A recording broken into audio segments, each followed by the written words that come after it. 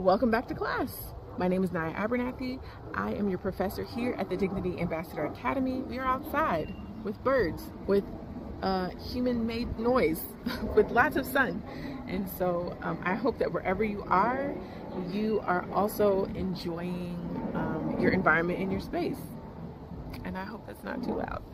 Okay, so before we dive into today's class around dignity and emotions, the first thing we're going to do is lay our foundation of dignity, and that is the intrinsic worth and value each being carries that cannot be taken away. That's our dignity definition that we start from.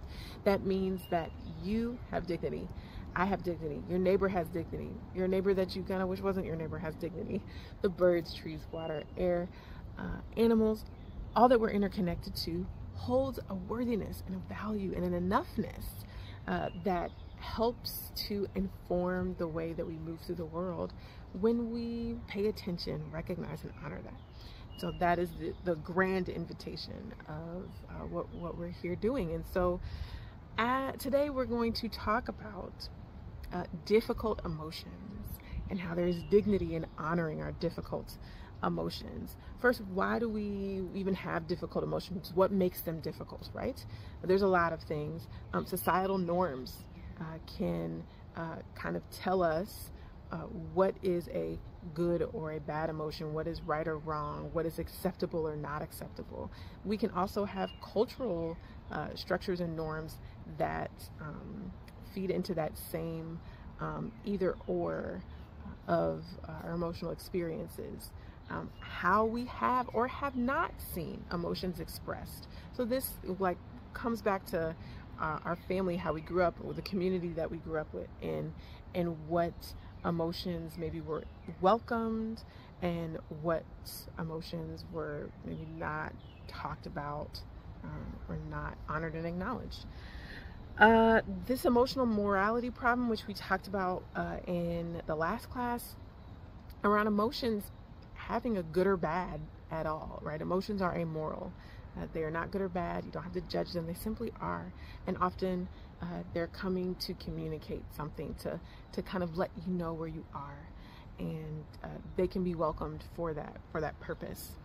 And then a lot of times the somatic or the bodily sensations that we feel in conjunction to our emotional experience can also make emotions very difficult.